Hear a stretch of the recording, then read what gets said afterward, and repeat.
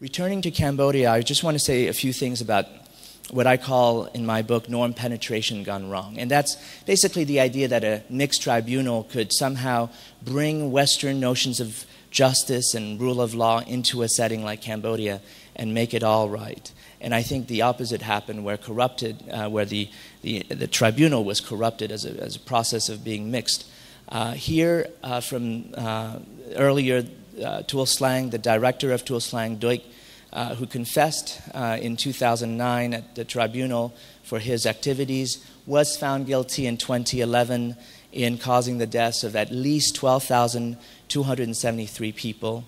He was sentenced to 35 years initially, reduced to 19 for time already served. He wasn't happy with that. He appealed, and of course he lost because the prosecution also appealed and got him life in prison. Now, when one compares that experience to this gentleman's here, Bernie Madoff, who was sentenced to 150 years in prison, one has to wonder. He didn't kill anyone. He did cause $65 billion in fraud. Now maybe more like $14 billion in actual money lost. But he's not appealing.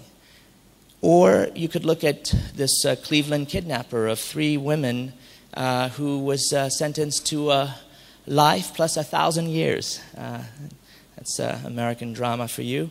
He said, "I'm not a monster," and after that he killed himself. But one has to wonder who is the real monster in all this and whether one can even characterize that. Now, the judge in the Bernie Madoff case, Denny Chin, said that he could have given Madoff 20 or 25 years because it would have effectively been a life sentence, but he reasoned that the symbolism of the longer term was important given the enormity of the crimes. Now, mind you, that is the Ponzi scheme Madoff. You compare that, of course, to Ian Tiret, who was the social affairs minister under the Khmer Rouge. She actually had something to do with my own father's passing because she would have run the hospital in which he last had a chance to perhaps survive, and she was released due to Alzheimer's.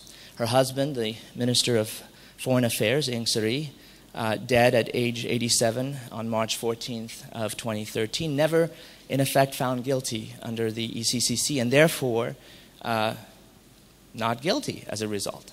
Now, the 2 cases that did find their way through, that of Khieu Samphan and Nuon Chea, found guilty last year of crimes against humanity, still waiting for another trial for genocide. Now, one has to wonder with this variation on justice and sort of the principles that my own late mother would have lived by, a woman who saved her own life, the life of 5 children and 15 more grandkids, now actually 16, and what she thought. She believed that what goes around comes around, and that the people who had caused so much strife in our life would have probably met their own fates.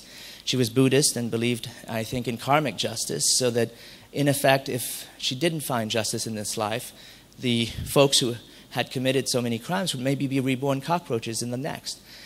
And perhaps this gave her the ability to forgive the fact that there wasn't justice. I mean, that justice wasn't going to be delivered. She passed away before any of these verdicts were rendered.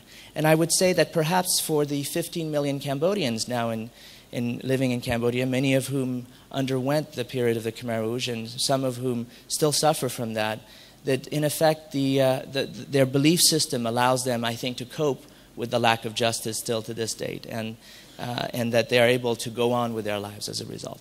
Anyhow, just a few ideas to share with you.